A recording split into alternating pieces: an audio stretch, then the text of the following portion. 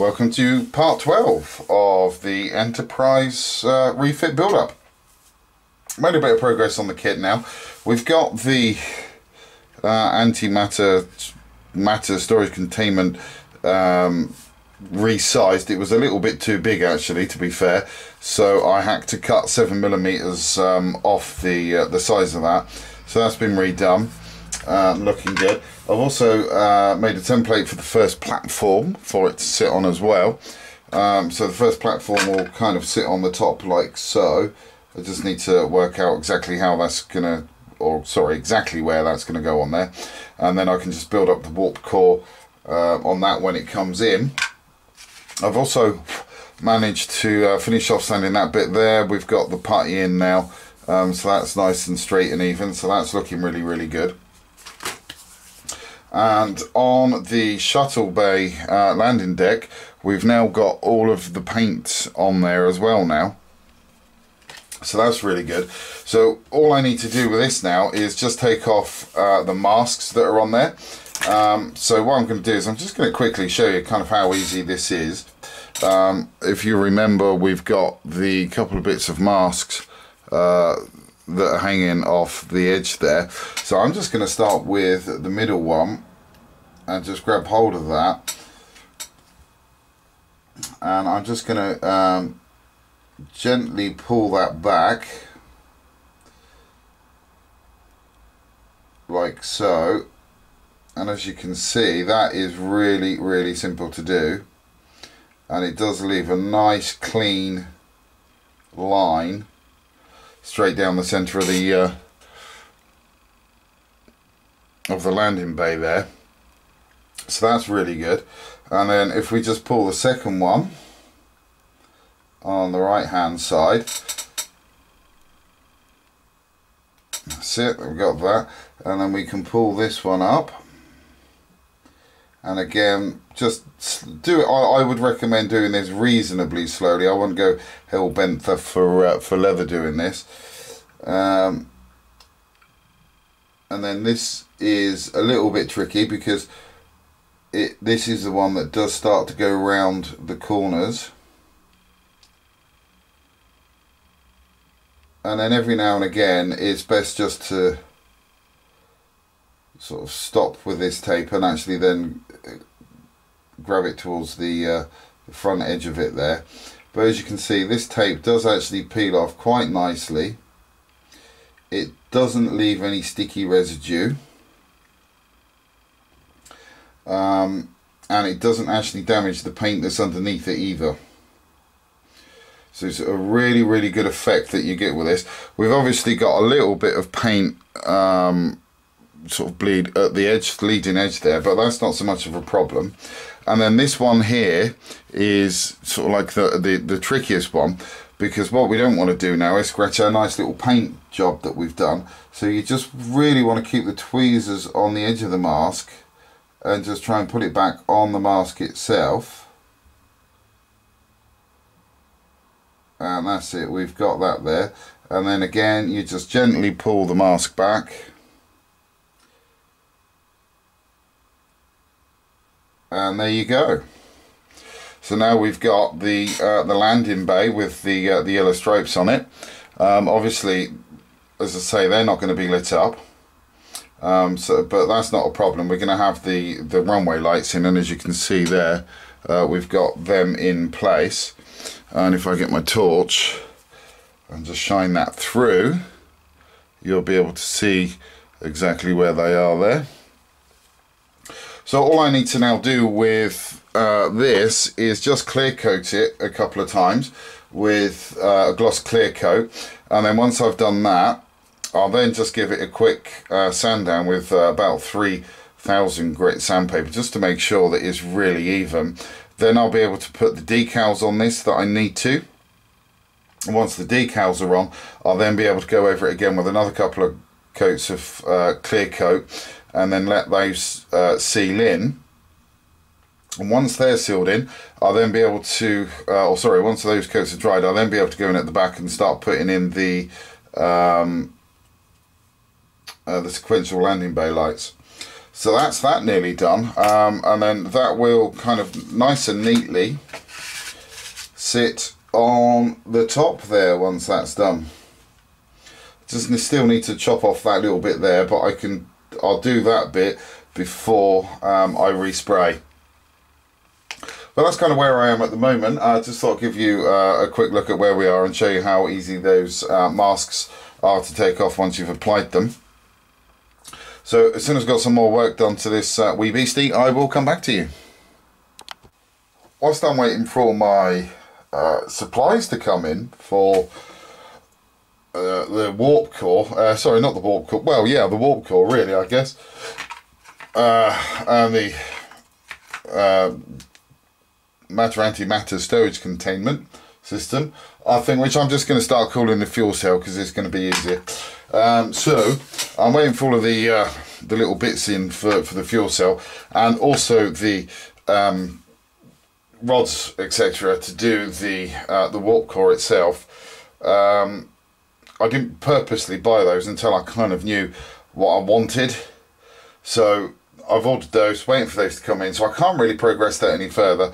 Now I've got to the stage with the shuttle bay that everything's sort of like waiting to dry at the moment on that, because I've just re-gone over the bits and pieces that I needed to. I've kind of really got nothing to do on the scratch build side for those two areas, so I thought I'd start making a little bit of headway on the sort of torpedo room area. I've got the floor sorted out, as you can see there. That's all done. I made a little paper template first to get that exact shape in there. I've taken that back a little bit further than I actually needed to, really, because I wanted some light for those windows, plus the fact I kind of stopped it short there because we've got the floodlights that go in there for the neck area. But that's actually quite a tight fit actually, so I got that in quite good. The other thing that I've been working on is I'll bring up a picture so you can see what I'm sort of talking about as well, so hopefully it should be up on the screen about now-ish. But we've also got in there, hopefully you can see that there, a little bulkhead. That at the moment is just made of paper. So all I need to really do now is just trace that through onto cardboard, sorry, not cardboard, onto the styrene, and hopefully should be able to replicate that with minimal fuss, and then be able to get that in there. The reason why I've actually bought that right up that end is so you can't, when you go in, you won't be able to see sort of right up into the neck there. This will have a blanking plate that will go over the top of it there. See, my little thing's just fallen out now. So I will put a little blanking plate over the top of that as well. So I just need to make another little template for that really, so I can get that sorted out.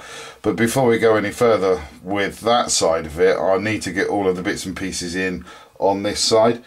I'm kind of toying on this one as whether to have one of the little shuttles docked in this one, because I know in Star Trek II The Wrath of Khan he did actually dock on one of these and come in through like the torpedo room.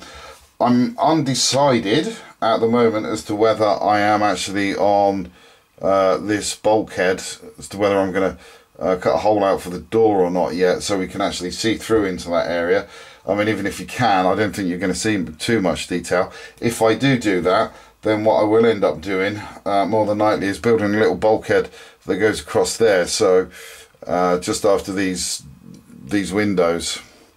So that bulkhead would actually, more than likely, finish up in line with that part there. And then I just need to try and bring in a little bit of a light source through the back end for those windows. In fact, the lights, the floodlights there, will most probably generate enough light to push through. I just need to double check that. As I say, I'm not kind of too sure yet. I'm still working on all the fine bits on this. Plus the fact we've also got all of the little tubes and bits and pieces to sort of work out inside there as well. So main goal for me really is to work out what the hell's going on at the front, really, is more than worrying about what's going on at the back end with detail that you're more than likely not going to see. So yeah, as soon as I got that bit done, and I've got all of those bits there sorted out, I'll decide what I'm doing with the rest of it. But that's about it for the moment. I'll come back to you as soon as I've made some more progress on either of the other bits that I'm doing at the same time. Good news is we've got most of my supplies in now, actually, for the warp core and the stand that this is going to sit on. So happy about that. We've got the 5mm styrene hollow tubes in. This is a 5mm outer diameter. These are specifically for the little nodules that sort of go on the ends here. So you'll have 4 across, and then they obviously stretch all the way around to the end there. Now you do get 5 of these in a pack. They're about 30 centimeters, sorry, about 25 centimeters in length. So hopefully I'll only need 2 of those. I mean, as I say, I've got 5. The other 2 just currently sitting in my bag. I've got 3 out just in case, but I don't think I'll need any more than 2 really. The little nodules that go in on the end, they're going to be about 3mm in length. Obviously these are hollow, so what I'm going to need to do, well, there's 2 ways of doing this as far as I can see. First way really is to put a little bit of styrene on the outer edge there, glue that on, and then sand that down until it's actually sort of nice and even and fits in with the tube, or filling the end up with a little bit of putty and then sanding it that way. Personally, I think using a little bit of styrene is going to be the better way to go. I think it will more than likely end up to be the quickest way to go as well, actually, to be fair. So that's great, they're in. The other thing that we've got in is the acrylic rods for the warp core. They're actually still strapped onto a piece of hardboard there. We've got the 5mm one, which is hollow, as you can see there. And that's for the main warp core that runs from the fuel tank all the way up through to the saucer section. So that's going to be used for that. And then we've got the 3mm, which is a solid one. Can't get a 3mm hollow one, don't know why. So I've got that bit there as well. That will hopefully act as the little bit that goes all the way through and then up into the pylons. Now, because that 3mm one isn't hollow, when I do cut that down into the sections, I'll be able to then just sort of like quickly drill those out, and that'll be fine. That won't be a problem. I can just drill straight down through the middle of that, and that'll be okay. Be able to get the little SMDs in there as well. I do need to buy some more for these, because we need to, once these have been cut into the sections, you've then got slightly larger pieces that need to go in as well. They'd like, I suppose, like the connectors or something, and then I can hide all of the SMDs in them. If I remember, I'll put up a picture so you can kind of see roughly where I'm coming from on that one. So for these, at the moment, they're still living in the bag, because I don't want those getting scratched. The other bits that come in is the perspex for the stand that the ship's going to be sitting on. It is kind of going to be that way up. That will actually basically sit into the stand itself. More than likely need to be cut down at some stage. This is 5mm. I wanted it to be slightly thick, if I'm to be honest. The edges aren't really smooth, but that doesn't matter, because I've got these square rods which are 5mm thick as well. So they will basically go on there as neat as you please, like so. And then I can just basically use some sort of clear glue, really, you know, the microcrystal clear or canopy glue, just to stick those on there like so.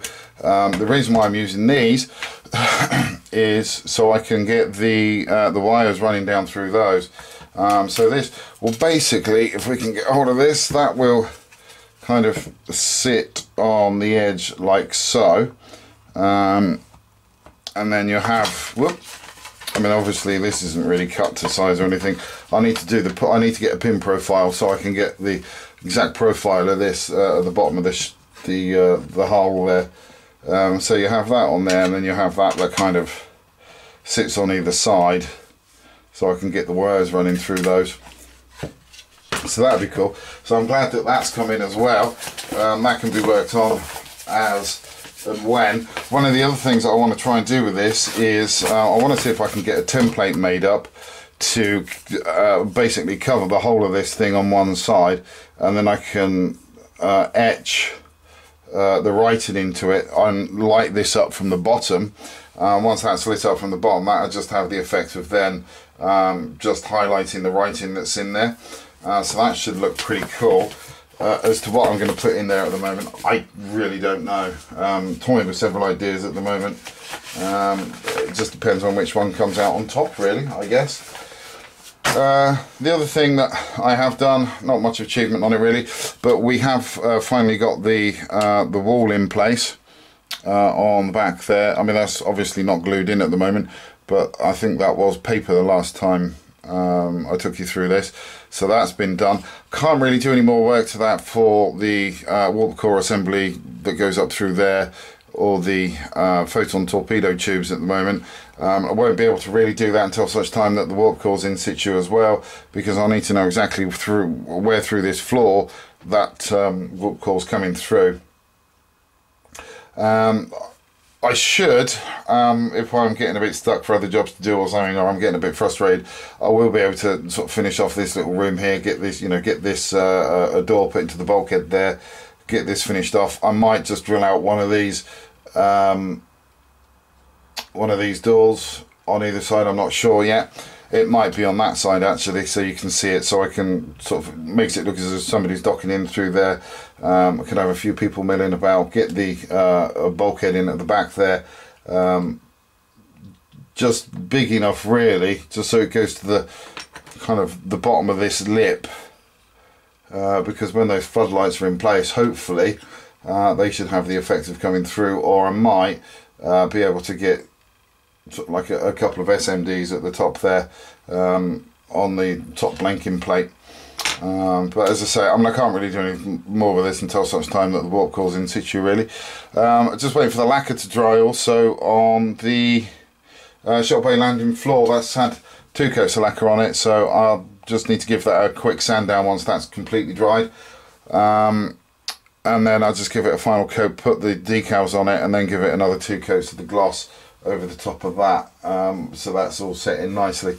So for the moment, what I'm going to do is I'm just going to work on these tubes and get those on in here. So as soon as I got the first row in on my little fuel tank seesaw, I'll come back to you and show you. Been making some progress on the fuel tank. I was going to be using this hollow tube to do the sections on this, and I was going to be putting some other bits of glue some other bits of styrene into the end of that. Well, that job really turned out to be a bit of a pain in the butt, to be quite honest. Well, I say a bit of a pain in the butt, it was a whole pain in the butt, and it was so slow going, it was unbelievable. So I kind of gave that idea up for Lent. I then went online and found some 4.8mm styrene rods, and I cut them up into 3mm sections like so, and I basically used this to help me with it, because I can't really cut freehand myself. So I need that. That's a bit cheaty, but never mind. So I've got those there. That's enough for 2 rows sitting there. And I've got 2 rows on this part already, as you can see there.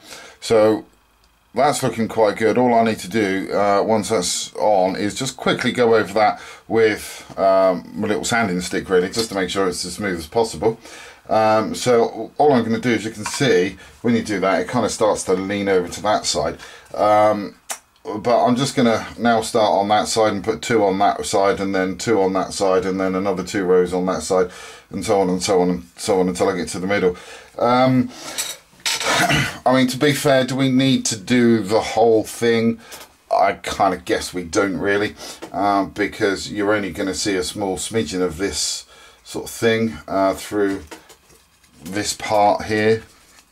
Really, if we just kind of quickly set that up at the right way. Tricky.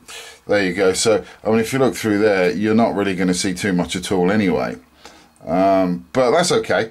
We'll sort of do that anyway through the whole thing, mainly because, you know, at least we know that the job's done properly. So yeah, making some headway on that. It's a bit slow going really, cutting all of these little bits up, but that's fine, not really an issue. I've got the landing bay all sorted out, as you can see there.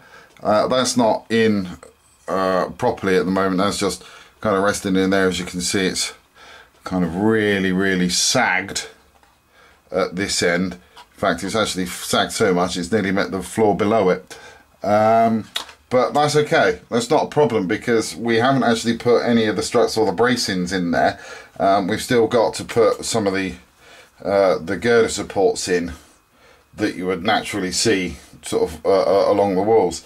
So, you know, I can kind of purposely put one right in at the end there, and then maybe one in a little bit further, and so on and so on, and then I can do the same on this deck as well. And I'll be able to do on the other side, I'll kind of do the first one, because you'll be able to see that, and then after that I can then just basically just get a little strip of styrene just to hold the whole thing up properly. But as you can see there, hopefully, I mean, that is looking quite glossy. You can actually see the reflection coming off of the surface there. So that's looking quite cool. The thing that I need to do at the moment is I need to measure up this onto the side of that, because I know that there is going to be a bit of a gap on one side, so I need to get the other one and just sort of chop that down a bit. And then I also need to do the same with this bit. It's a shame I went ahead and painted it, but I suddenly realised that because I've made the shuttle bay that much longer, this particular part is going to fall short at the end. So what I need to do is make that bit longer as well. So I just chop a little bit out of, or I do a cut and shut on this really, to be quite honest. I'll cut this most probably on one of the, or just on the outside of one of these lines, and then when I put the other piece in, I can kind of cut it to that exact shape as well. And then hopefully by the time it's all sort of glued in and then putted, etc., you're not really going to see. I can brace it from the back, because you're not going to see the bracing on the back, just, you know, for a bit of extra strength. So that should be okay. Once I got that bit done, I'll then be able to work out where I need to put some supports down the sides, most probably on these parts here, and at the end there for the roofs to go in, so the roof has got something to sit on. The roof I'm actually going to make out of a stiffer styrene, so it's not going to sag anywhere. But yeah, so I just need to, once I've got that bit done, because I just want a bit of a break from doing the shuttle bay really, so I'm going to concentrate on that. So once I got that done, I'll go back to this and get everything all measured up. So that'll be cool. The other thing that I've done as well is I've got the other bulkhead in at the back there, so that's in place, which is kind of cool. So that's in. As I say, I really can't do anything else with that now, so that's just going to sit there until such time that everything else is done. That's the way it goes on that bit, unfortunately. So I'm going to carry on with this, and as soon as I've got this bit completed, I will come back to you. So I got all my little knobbly bits on the fuel tank. They're not exactly that even, really, to be quite honest. As you can see, there's a few there that are a little bit a little bit taller than others, they stand a little bit more proud than others, but that's not really an issue because I need to sand that down anyway, because the little nodules there, they have got teeth marks in them from the saw that I was using to cut them. So I'd need to sand those down anyway, regardless, to get rid of those teeth marks. So by sanding that down, that's going to naturally help get even everything back up again as well. So that's cool, not a problem. Can't do that at the moment because they're still drying. Need to be patient and let all the glue dry and cure properly. So I would imagine it's going to be tomorrow before I start doing anything with that now. So in the meantime, I'm going to turn my attention back to the cross-section shuttle bay, and I need to recoat this, sand this down a little bit just to make sure it's all nice and even, and recoat the thing with some paint. The other thing I need to do to this as well is just make a little notch in the back there for the wires for the chaser sequence lights for the landing bay. I also need to think about putting some sort of like maybe 6 lights or so SMDs pointing downwards into here, so it kind of lights up the shuttle bay. Sorry, the shuttle bay stowage area. Once all that bit's done, I can then put the mark off on the front where I need to put the wall. And then I'll be able to get that put in. I'll then be able to get the sidewalls put in. Once the sidewalls are actually in place, I'll then be able to bring in to play the actual shuttle bay itself, or sorry, the landing deck, and work out exactly where I need to put the walls in that. Once I've worked out where the walls are going, I can then also put the decals down on the landing deck as well. Once that bit's done, I'll then be able to get all of this put together and address the sidewalls, because one of the things that I will need to do, as you can see from there, is I just need to sort of strengthen these up. So on this side here, I could really get away with just putting a piece of styrene in at an angle, because you're never going to see that anyway, so it doesn't matter. And again, at the back, I just need to most probably do the same there. On this side, I just need to put what would be considered little braces in place, because that's the area that's actually going to be seen. So I just need to brace that every now and again, just to make it look as though there's proper braces going in there. So yeah, I'm just going to make a start on this and hopefully try and get most of this sort of finished over the next video. As I'm going to call this one quits. I think it's getting a bit long actually. So hopefully over the next video I should hopefully be able to make some pretty good progress on this, because I really want to try and get this bit to bed as soon as possible really. So that's about it for the moment. I'll catch up with you in the next video, which is going to be the unlucky for some number. So until then, thanks for watching, and please do take care.